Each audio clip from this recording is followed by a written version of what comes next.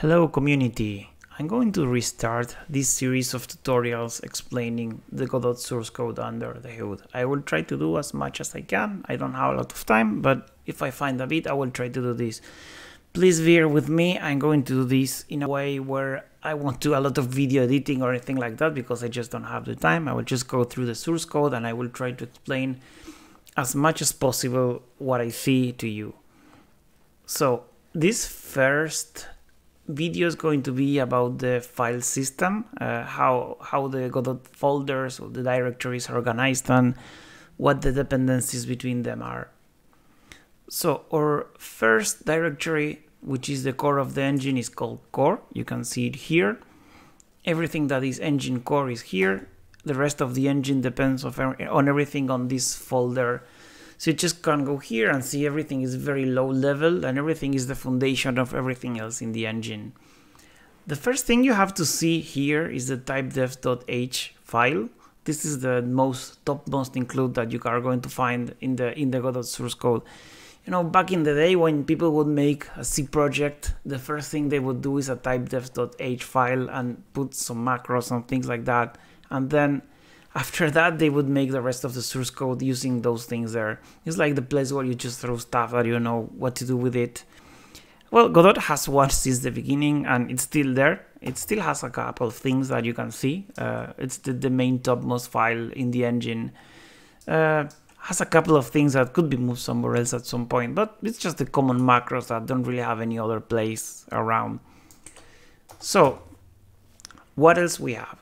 We have the config folder inside of core. This has general engine configuration things. I'm going to get into that later. Just remember one small tidbit, the project settings file here. You know that there's the project.godot file that every project in Godot has. So this project is loaded to the project settings singleton.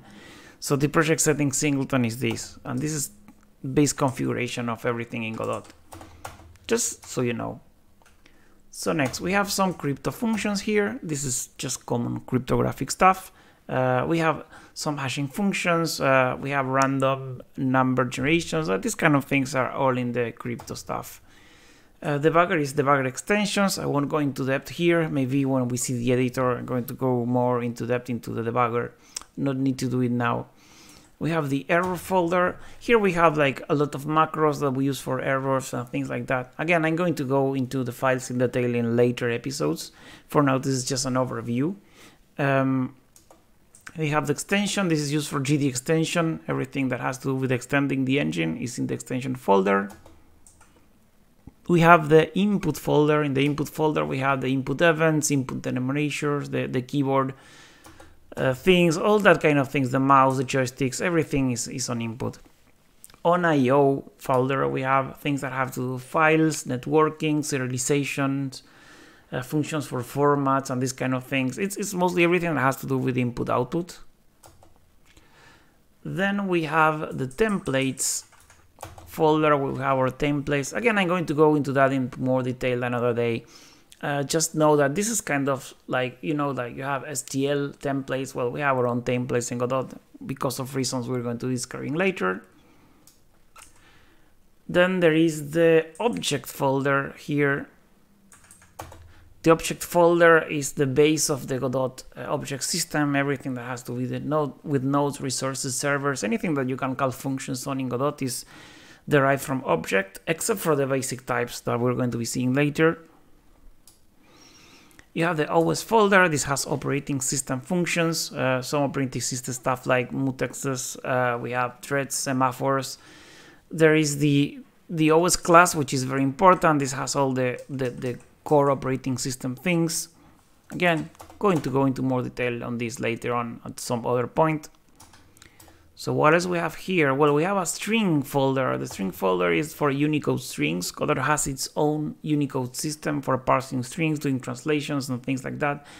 To be honest, everybody asks, why don't you use the std string in Godot? And the thing is that there's so much you need actually on Unicode. And if you don't do it yourself, you have to use external libraries that are not really easy to integrate into a code base. So we created our own Unicode string, which is the class here, uString. Again, we're going to go in detail later on how it works, not the time today. What else we have? We have variant. Well, variant is used for, you could say, exposing all the basic types of the engine to like the higher level of the engine. Everything that has to do with variant is used for the inspector, for inspecting things into objects, for serialization. You can save data to disk. It's used for communications. If you want to send data across the network, things go via variant. Variant is like the core like data type binding that you're going to be using in Godot. Again, going to be going into detail with this later. But just so you know that everything that has to do with the communications, serialization, inspecting, introspection uses variant in Godot. Okay, this is the core folder.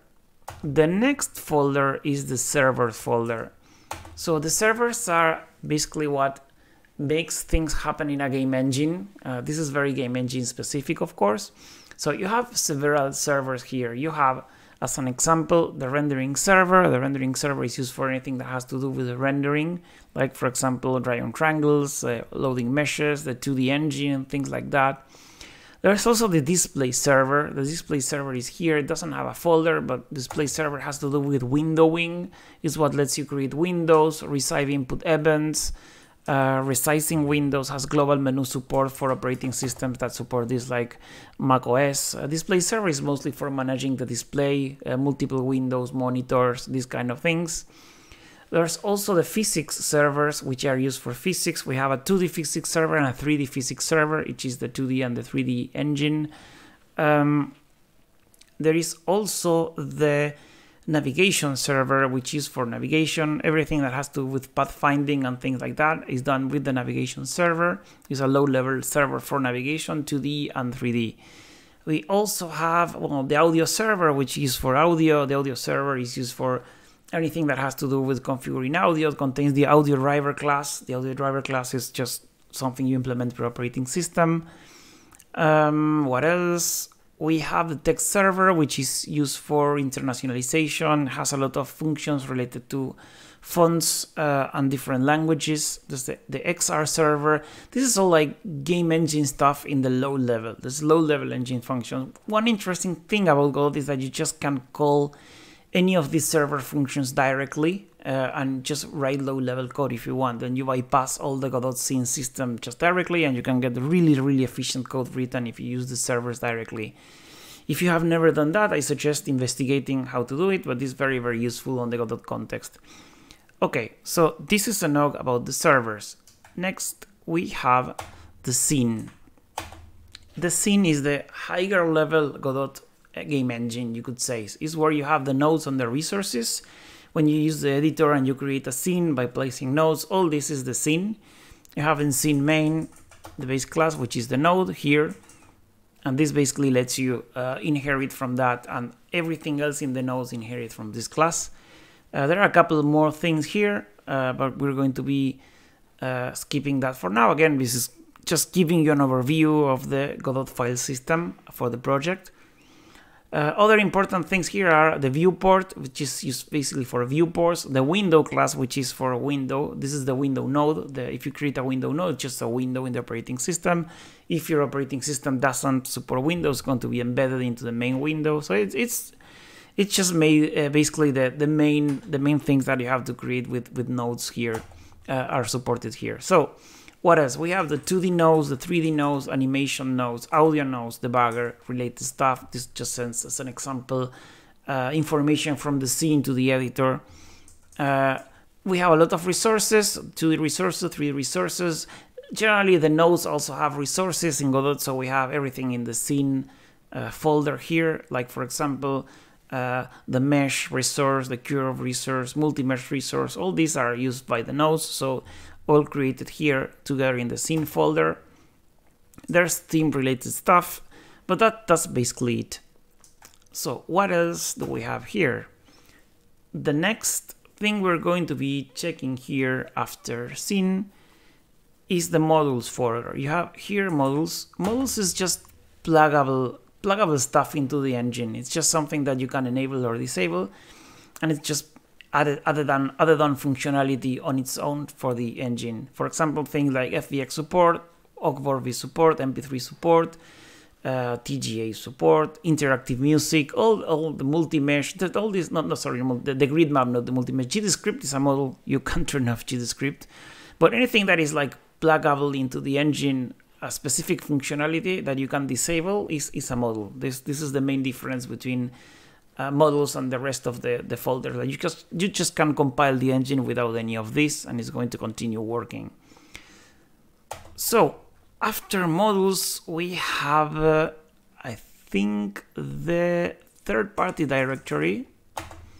The third-party directory basically is just nothing that has to do with Godot itself. It's just external libraries that we just bundle into the engine. For example, you can see we have inet for multiplayer, etc pack for importing compressed textures.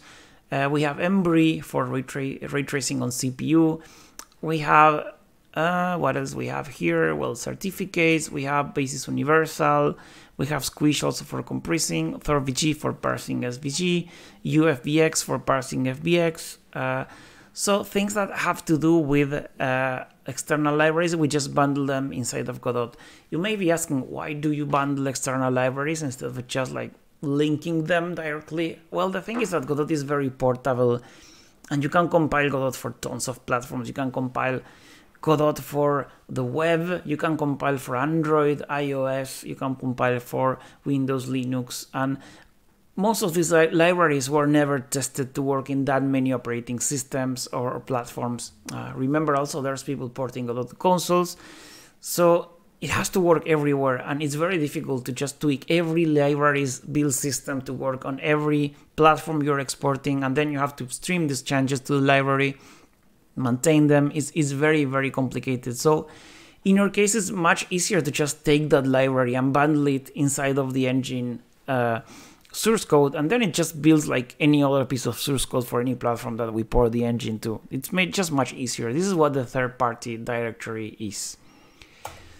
So next we have the drivers folder. The driver folders is, you could say, anything that is not a platform. We're going to be seeing platforms later, of course, but the thing is that things that can work on many platforms. In general, like for example, Vulkan works on Windows and Linux. There's some Windows stuff like threads and mutexes and things like that they work on Windows, but also on Xbox, UWP, different platforms. The same thing for many of the things here, like GLES3 also works on multiple platforms. So anything that has to do with the platform but works on multiple operating systems is in drivers. Not a lot of things, but just so you get an idea what this is for. Okay, so next we have the editor folder. The editor folder is absolutely huge. It's enormous. It's like half the engine. It's a mess. We always are discussing about organizing this better because it's so much code. But it's so much work, we keep kicking it back, but eventually we will do it. So this is going to have a different organization in the future. But just so you get an idea, this is the editor folder. Everything that has to do with the editor is here. Remember that the Godot editor fully uses the rest of the engine, so this depends on the other folders you have seen before. The editor folder just contains like references to any other part of the engine, saved from the platforms. We will see next what that is. But yeah, it's just everything that has to do with the editor. Many folders here, just for example, things that have to do with editor exporting, editor UI, all the editor icons are here, the icons, just all the SVGs that the editor uses are here. They are compiled into the binary when you compile the editor. Here's a project manager, which is in this folder. When you start the engine, you don't see the editor, you see project manager. So you're going to have the code for the project manager is here. It's not very big, as you can see. Editor theme support, editor translations are here. So this is all, again, anything that has to do with the editor. Then we have finally, regarding to source code, the platform. This platform is just what Godot supports. Godot supports Android, iOS, Linux BSD. It's called Linux BSD, but it's mostly Linux. You have to be honest here. We have some BSD users, not many, but we try to be friendly with them, and we still call it Linux BSD so they don't feel excluded. So yeah, it's basically Linux and also a bit of BSD. We have the macOS platform, we have the web platform, and the Windows platform. And this is all the platforms that Godot currently supports, officially at least, because some people have ported it to consoles. So what else we have? We have one last folder that has source code for the engine, which is main. This is the main entry point of the engine, just the main function here. The main folder has this class main.h. It's a header, and this is just how you start the engine. You call setup, then setup2, and then depending on the platform, you call iteration, force redraw, this kind of thing. Just to give you an example, some platforms like Android, they don't let you keep control of the main loop. They will be having a callback every frame for you to do stuff, so you have to call iteration. Other platforms don't do that, so you just call start and then you handle in start whatever you want. So anything that has to do with like executing stuff and starting the engine and finishing the engine is on the main header. And this is the main folder. It has a couple more things, but this is mainly what it is for. There's also the tests folder. The test folders have just unit tests pretty much and some feature tests, but for the most part, just unit tests. You can test lots of the engine. When we add new features, we generally add the unit tests here. And there is the bin directory, which is not here, it's not visible, but when you build something, a bin directory is created here that contains the builds, like the binaries. And finally, the thing that you have here is the misc directory. This has like scripts and things related to just integrating the engine with something else, all the CI checks, all the pre-commits and things like that. Not really related to building the engine, but just like more for the project management. And then you have the doc folder. This has translations, some tools, and the classes. And inside of the classes, you can see all the XML. This is all the documentation for all the classes in the engine. You probably have seen the source code and wonder why there's no like comment explaining what every function is. Well, we have this, but we have it externally to the engine. We have something like, for example, the AAABB class. You can see the description, the tutorials, constructors. We have a specific XML. And the thing is that this documentation is external, like it's not inside of the source code. The nice thing about having external is that since Godot uses the same binding API for GCScript, C++ by Godot.cpp, the C# API, the GD extension API of people like using Godot in Rust or NIM or other languages, the API is the same for the engine. So this lets you have the documentation like tweaked for every language using the engine separately. So the contributors just edit the documentation here. And then also this is the documentation that will appear on the Godot website. When you look at classes, they have the documentation and this is what you see there. And that's basically it. There's nothing else here. We have gone through all the folders in the Godot project file system. So thank you very much. We'll see you next time.